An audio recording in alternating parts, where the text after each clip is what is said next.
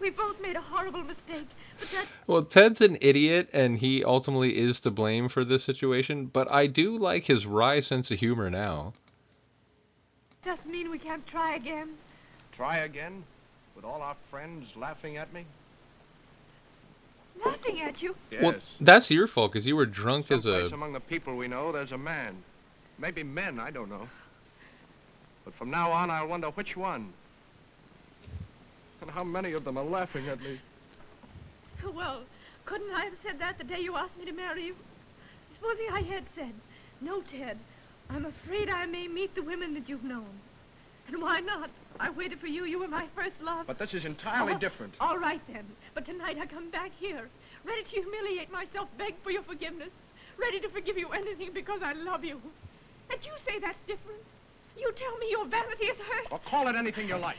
Vanity. I'll never forget that. Let's not talk any more about it. And I thought your heart was breaking like mine. But instead you tell me your man's pride can't stand the gas. Now, wait a minute, Jerry. Listen. Oh, I don't want to listen. I'm glad I've discovered there's more than one man in the world while I'm young and they want me. Believe me, I'm not missing anything from now on. I don't doubt it. Once a woman throws down her fences... Oh, pin it on a motto and hang it where Janice can see it. Stop that. Oh, loose women, great, but not in the home, eh, Ted? Cut it, do you hear? The looser they are, the more they get. The best in the world, no responsibility. Well, my dear, I'm going to find out how they do it. Oh, damn. Good, the dialogue in this scene is pretty saucy. I want to go back like 4 or 5 lines here. Listen, I'm glad I've discovered there's more than one man in the world while I'm young and they want me. Believe me, I'm not missing anything from now on. I don't doubt it. Once a woman throws down her fences... Oh, pin it on a motto and hang it where Janice can see it. Stop that. Oh, loose women, great, but not in the home, eh, Ted? Cut it, do you hear? The looser they are, the more they get. The best in the world, no responsibility. Well, my dear, I'm going to find out how they do it. So look for me in the future where the primroses grow. And pack your man's pride with the rest. And from now on, you're the only man in the world that my door is closed to. So, is that... Yeah.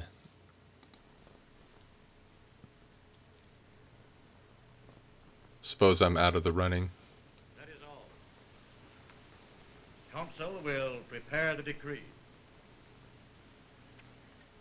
This decree is interlocutory and becomes final in 3 months. Congratulations, my darling, you're free. You're exactly as you were before you were married.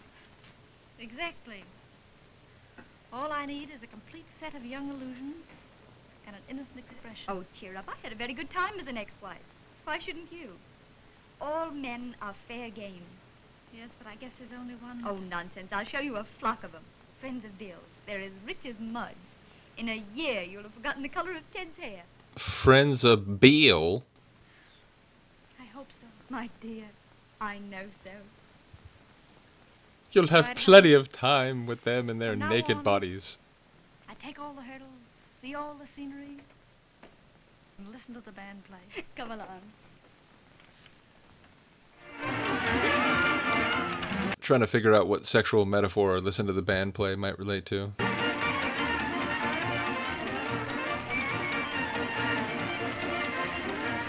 So the producer, Robert Z. Leonard, decided to now induce music-related seizures in his audience. Got it.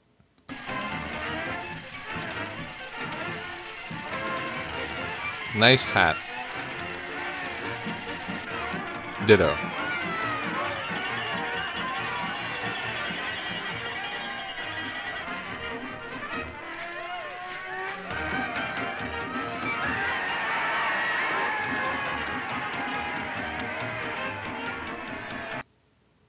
Let's just appreciate that phrase, that face from Mr. Morris.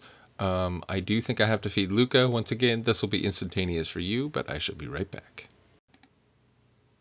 And we are back. Let me back up slightly just so we can get the full Ted face again.